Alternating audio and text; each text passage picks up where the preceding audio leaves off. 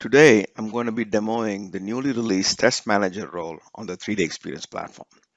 The Test Manager role provides the tools necessary to establish comprehensive validation and verification strategies for products, plan their execution against their existing project plans, and monitor the progress from a single dashboard. One can use the Test Manager to organize both virtual simulations and physical tests in one place, painting a complete picture of your V&V strategy. Here, you're looking at a dashboard to perform a drop test validation of a BME product, which is a projector. The validation is against the requirements to resist a standard drop test case. Against the drop test validation test specification, we're creating a new test execution to perform the actual virtual simulation of a drop test. So this is where you're going to take the BME product and perform a virtual drop test simulation.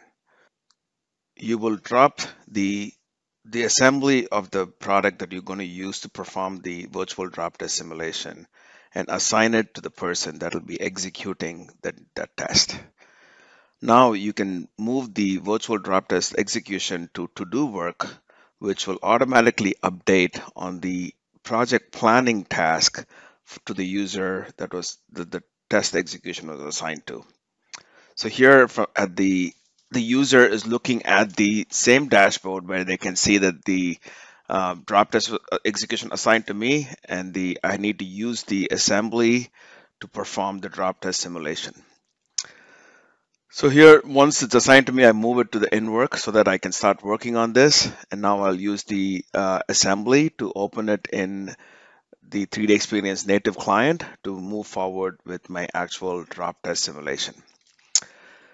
This is the actual client where I'll be performing the setup of the drop test simulation. So you have a mesh that's already assigned. I can use the assistant panel to go through the steps to create the actual virtual drop test here. So I'm not going to go into detail of this, but once I've finished setting up the simulation, you can run it and we can look at the results, which will be a drop test. And then you can finally, once your simulation is done, you can drop the results back into the project execution plan. And then that way, the deliverable, which is the drop test simulation itself, is available for people to consume.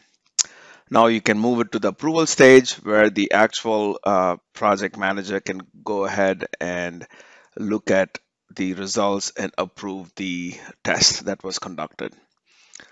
So you can see that it automatically moves in the approval stage, and you can set the status based on requirements if it passed or failed the test. And now you have the full end-to-end process, which can be looked at from a traceability standpoint to ensure that the full digital thread is maintained throughout the process, from the requirements all the way to the actual simulation that was used to make sure that the requirement was met.